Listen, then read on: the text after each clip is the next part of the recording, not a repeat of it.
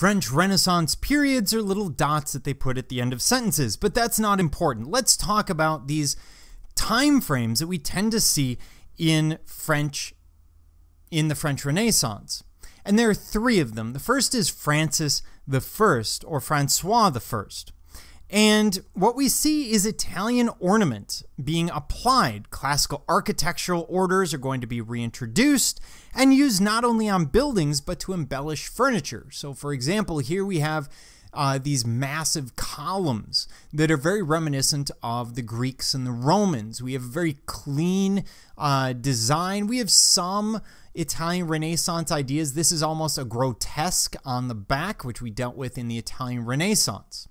But of course, we don't stop there. After 1547, we move to Henry II. He is going to be married to Catherine de' Medici, bringing in more and more Italian ideas.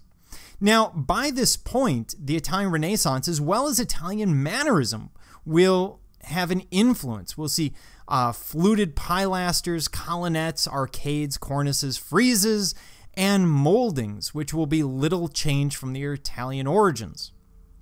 The use of classical proportions and sort of classical moldings with band patterns and low relief carving will make Henry II forms very graceful and elegant. And what we see here is a greater use of curvilinear form. In other words, curved line. We also see this elegance and grace that they're trying to draw. It is a very Mannerist idea, elegance and grace. The Mannerists are famous for looking at the contrived nature of art and basically altering the reality that they see, because they go, hey, I'm an artist, so I can change it. I don't have to paint what I see. And so they will, in human figures, elongate necks and arms and legs to give a sense of elegance and grace.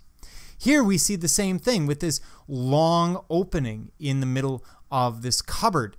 And what we see is a relief carving that plays on that curvilinear form, but at the same time is meant to get across this sense of grace. We have the use of columns once again coming in from the Italians.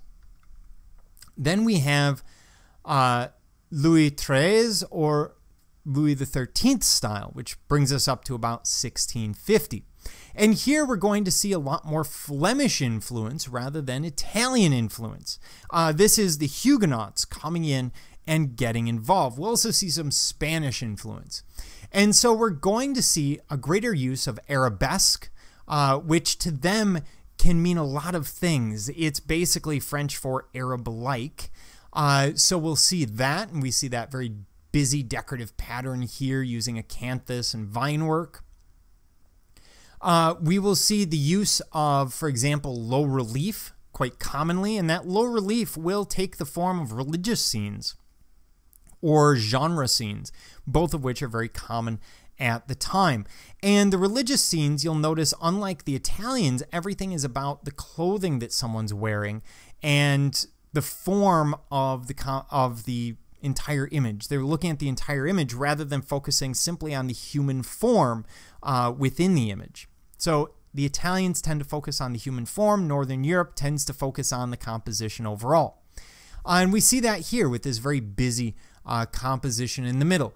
On this piece, we see very similar ideas, very arabesque decor, very busy decor, but we're still seeing the Italian putti, for example, making an appearance. So we're seeing a few different styles, and early on here, whether it's Francis I, Henry II, Louis XIII, what you're seeing is the earliest forms of furniture. It also brings up a big issue, which is there's never a good cutoff. You will always have pieces of furniture that fit halfway in between. They're usually called hybrids, and they're quite common in appraisal and in antiques.